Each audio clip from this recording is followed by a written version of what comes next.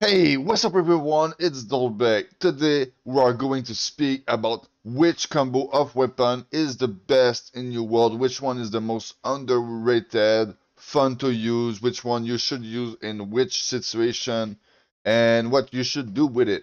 Alright? So let's get straight into it. I'm gonna start with the war build, and I'm gonna do the war build kind of fast because everyone already know them, and there are so much meta that you're gonna hear about it all the time. And then after speaking about the war build, I'm gonna go on the other like the OPR build, open world build, the duel build, and then the PvE. And each one of those combo, I'm gonna tell you how they perform in each one of those things. So alright, we cannot speak about weapon combo if we are not speaking about sword and shield and spear. Sword and shield and spear is so easy, you can use it in the war and heavy armor. It's like the easiest stuff to use for sure. Like there's nothing that can beat sword and shield and spear, just the best combo in game, alright?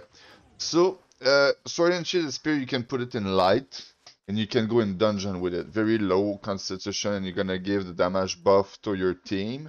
But most of the time, your tank already gonna give the damage buff.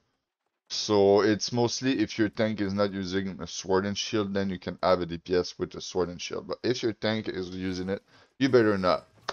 Alright? So in duel, sword and shield and spear is still the best weapon combo, and in OPR, kinda like Zerg are always winning, so if you get a Zerg of Great Axe and Hammer, you may be gonna win against the Sword and Shield and Spear, but most of the rest of the combo will just not work against it. And into the open world, the Sword and Shield and Spear is not gonna have a lot of movement, so it's maybe the place where it's the worst. It's in open world PvP.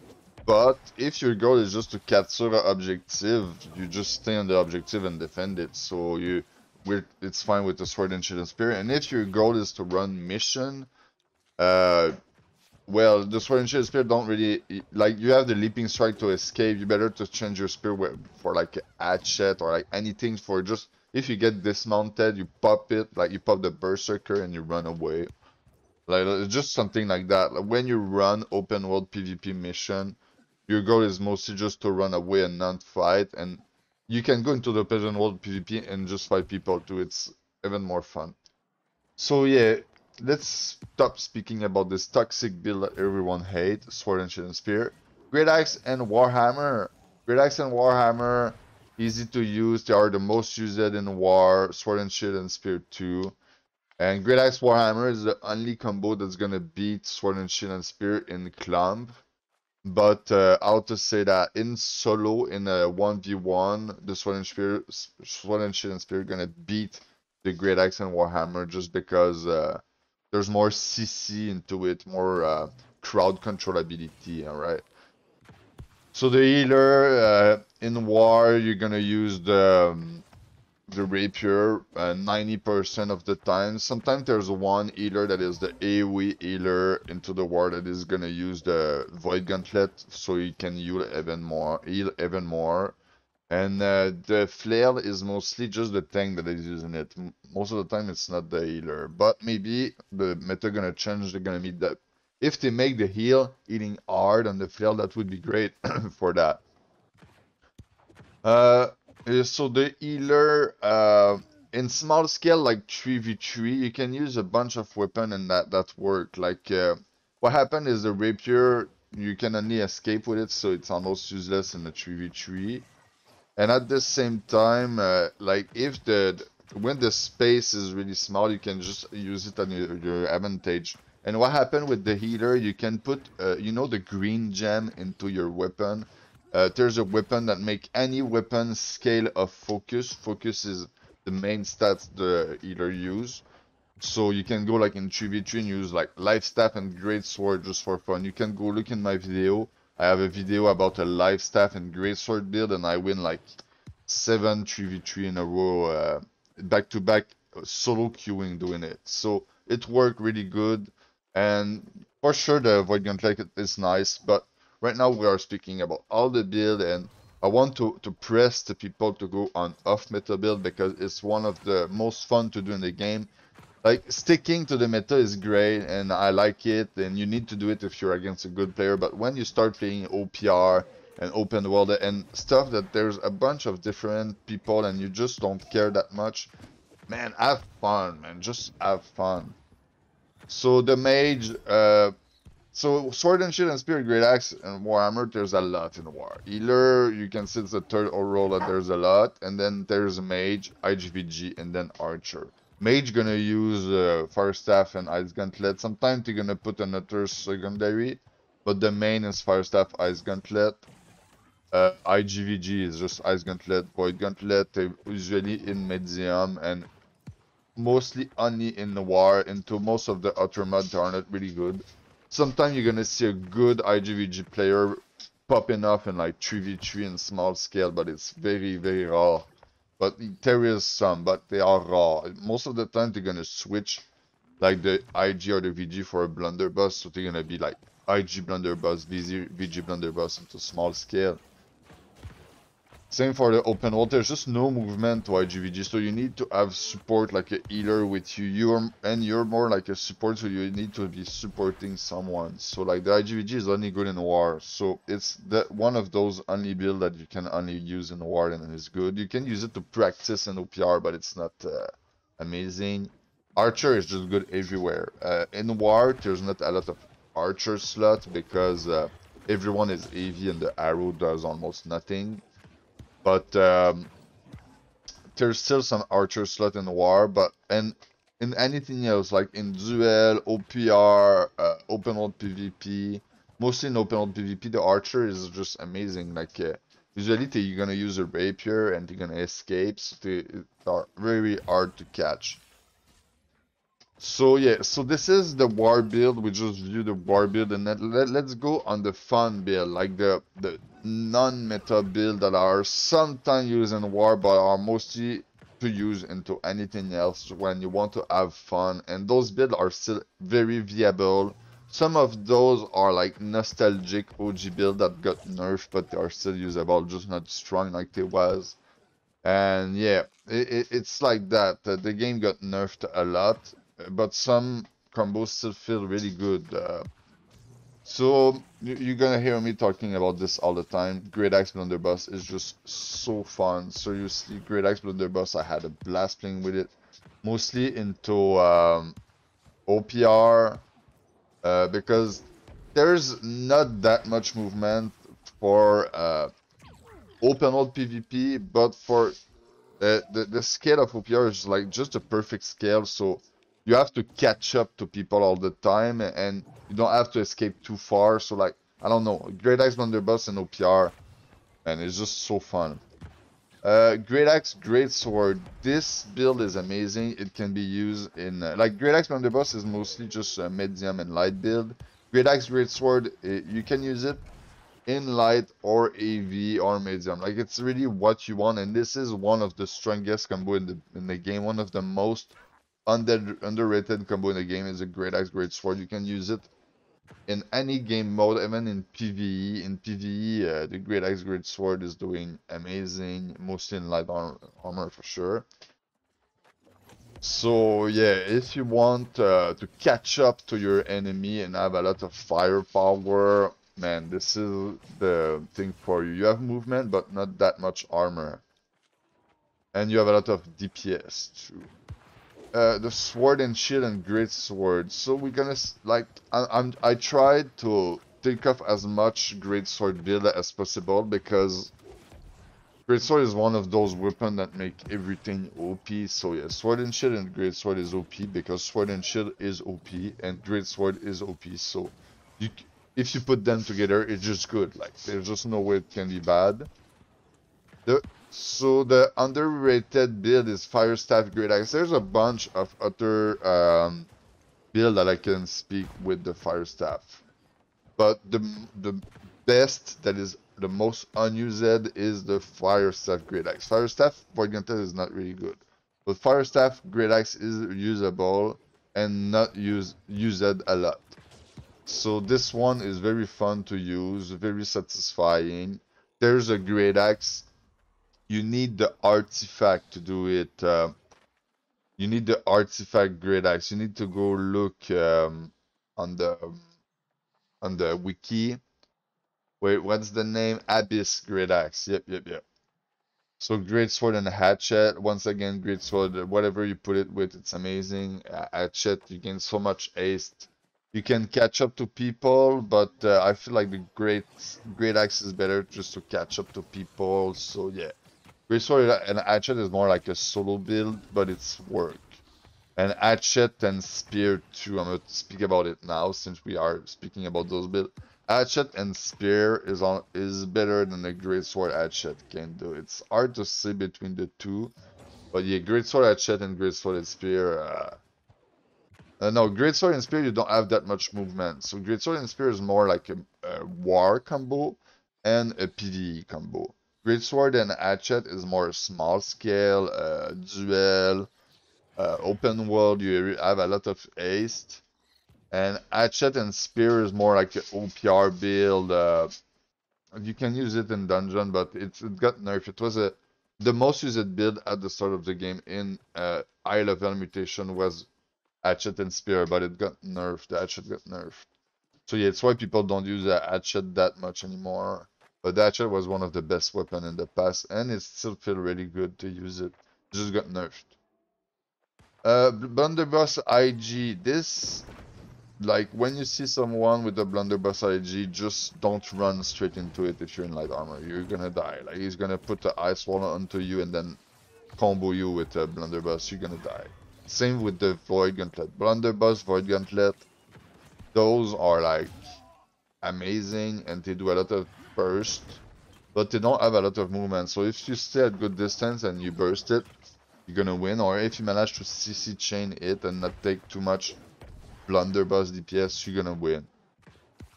Sword and Shield blunderbuss, during a moment, it was kinda short, but there was a moment in the game where the Sword and Shield blunderbuss was one of the best combo in the game. Like, the people was just stunning you with the Sword and Shield and then doing a blunderbuss combo to you, and there was just nothing to do almost about it if you were a medium or light armor. Easy armor was surviving, but medium and light armor was just dying in one combo from that. This build is still usable, and I've still seen some people pop some 30 kill game with it, but it's just not good like it was. So the Rapier VG or the Rapier IG, this one is tricky, really hard to play. I've seen some people, you're gonna see some video on YouTube, some people play like 5 to 50 con with that, and they do like some 1v2, 1v3. But you got like the part that you don't see, they do 1v3 montage, but they die all the time trying and they don't succeed. It's not like me that is like popping off all the time and just take the best sequence. They are just there. Like I saw a lot of them in my OPR and they are just not like, sometimes they're gonna manage to get a good angle and finesse into it, but sometimes they just, there's nothing to do with this build. If the OPR is too clumpy and you don't manage to get the kill away from the clump, you're never gonna succeed. But into the PvE, it's one of the best damage build is the Rapier IG or the Rapier VG. If your healer is using a flail, you can use a VG. So yeah, Musket Void Gauntlet. We always speak about the Musket Rapier, it's a good one, but the Musket Void Gauntlet for sure have its place in the game. There's the Tether, and if you do a mistake in front of someone who have the Tether, manage to Tether you, and then he musket you, you're just done. Like, there's just nothing to do about this. And Musket IG, it's very rare that you're gonna find some people do it good. It was stronger at the start of the game, but it's still, sometime you're gonna run into a musket bearer and he's gonna put the ice wall. It's happening, and it's a good way for him to headshot. But yeah, what happened is at the start when you were rooted into an ice wall, it was not possible to dodge. So people was rooting you and then trying to headshot you, but now it's possible to dodge when you're rooted, so you can dodge this. Healer with a flail. So yeah, we spoke about the healer. The healer with a flail is more like a medium armor build. You can do it in almost anything, but with medium armor, it's only that I really seen people popping off with it. And it's mostly that they are just hard to kill, man. Like, they're gonna stay on the objective in OPR, and man, are like anywhere when they want to, a healer just want to survive and he don't care about his teammate at all almost. Man, just do that. You can help your teammate. If you have some teammate that don't need a lot of heal and just are good to survive by themselves, you can do that. Or if you already have a healer in your group and you just want to do different, like healer with a flail feel kinda good and it's fun to have a build like this. Seriously, like I said before, the healer with almost whatever with the gem into it too, it's pretty fun. But remember in PvE, the healer is mostly just Void Gauntlet, uh, Life Staff, and if you have a Rapier Void Gauntlet in your group, then you can change for a Flail, but it's raw. You can see I have a top leaderboard run as a healer with the Flail.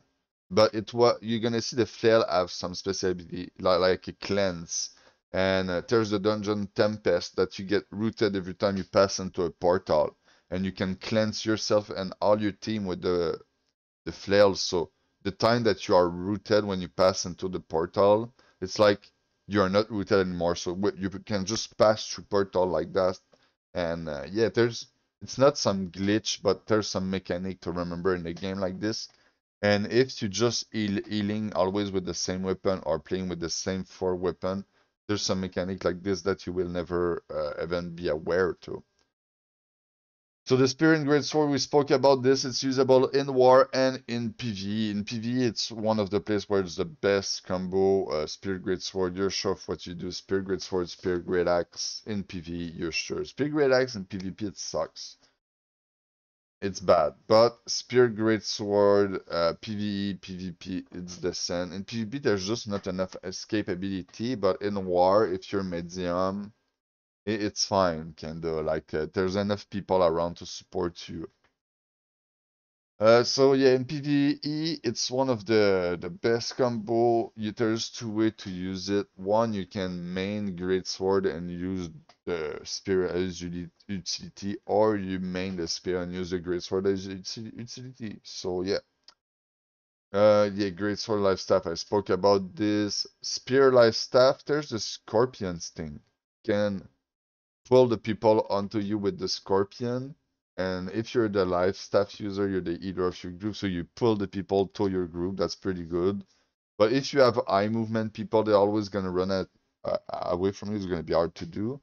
You're gonna see on the internet if you look for Keg God, there's that dude. He's really funny. It's a nice dude. You can go look. He's putting a keg. It's a bomb on the ground. It takes like 5 to 10 seconds to blow and he light it. And then he wait at the good moment and he pulls someone with his javelin and the dude is like pull back into him with the javelin and then the dude is over the bomb so he die by the bomb.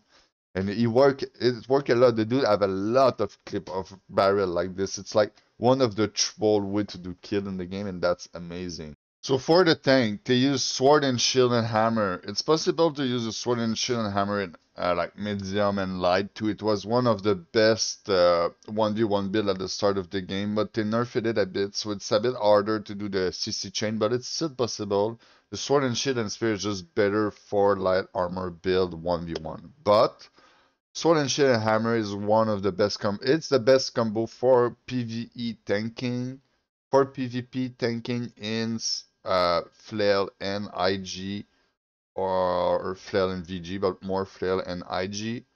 And yeah, sword and shield and hammer is still usable in PvP. It's really fun to use. It's feel good. You feel so much tanky with this, and you get the CC, AoE CC just to save yourself when you get in trouble. Like amazing. I've seen a few people using musket and great axe too with the artifact great axe, I think, but it was a group of people and they was already really good with the musket, so it was viable for them, but I'm not sure that is viable for everyone. But yeah, musket, great axe, it's possible. There's that great axe that scale of int, the artifact that I spoke before.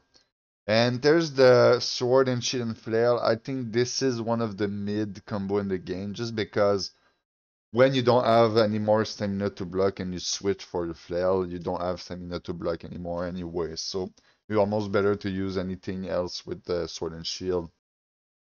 So the spear hatchet, I think I'm gonna finish with this. And if I forget one of your favorite combo, I'm so sorry. Just tell me into the comment section. I can rate it. I can tell you what my thought about it. If I would use it or not. Just ask whatever you want. So yeah, the spear hatchet. It was an amazing combo during a long time in the game. Now it got nerfed, but it's still usable. Most of the time, you're gonna see people running alone into the PR doing it. There's some streamer that do that, BDLG. It's satisfying, one of the satisfying thing to do in the game, but it's not one of the best combo. So yeah, uh, this video is very long, so I'm gonna have to end it like that. Thanks to everyone who support this channel. I need you. Have a good day. Peace out.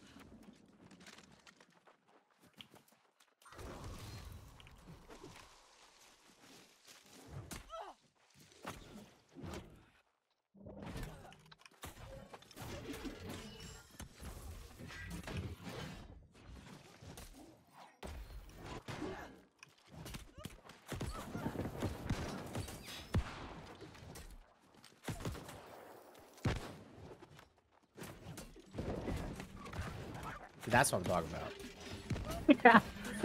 You've been fucking cooked by them both. Bro, the musket back There there. was like 3 of them over there, just all firing at you. Yeah. That did not look a fun situation to be in. No way, dude. Jay, brother, please. Dude just died to a wolf instead of me. He suicided to the wolf. 100 out Dolbeck toward Moon. 70 now. I got the musketing on dude on me right That's now. it. And ASVP too. Coming. Yeah, ASVP, get that dude. I'm coming. I hit him 4 times. 5 times.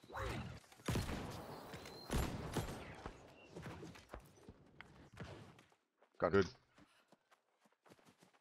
So we chase. Got it, that guy. Spider-Man team, let's go. Yeah.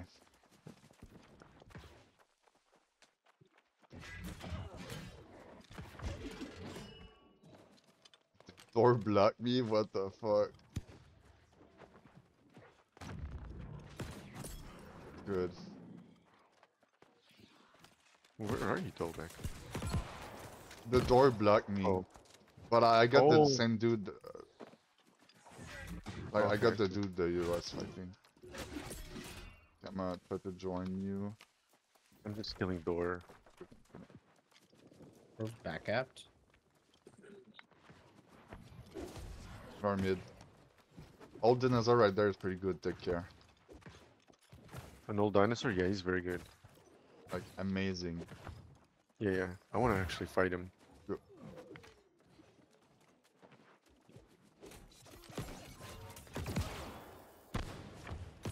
He's not dead. See that? Like, I need to use a potion against him, kinda. Yeah, same. He's not Still dead. coming. And he always play with the cakes. Oh shit, he does. Yeah. Nice. Oh, there's more some chase. Watch out.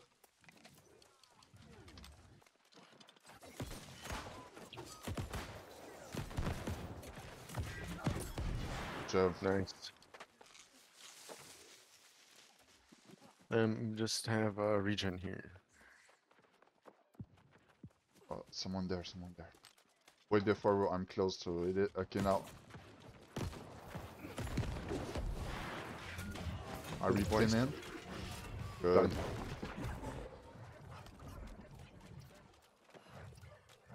Are you guys the rats in mid? Yeah, we Wait, need rat. Okay. Oh no! It was bound to happen, dude. I was gonna invite so many people to that wall. I know. Raiden is not dead. Old dinosaur is coming back. Almost got him. Got him. hit him like 5. Dude, I don't know, man. I'm feeling very confident with this flurry thingy-majiggy. You're not PR. Yeah, I know.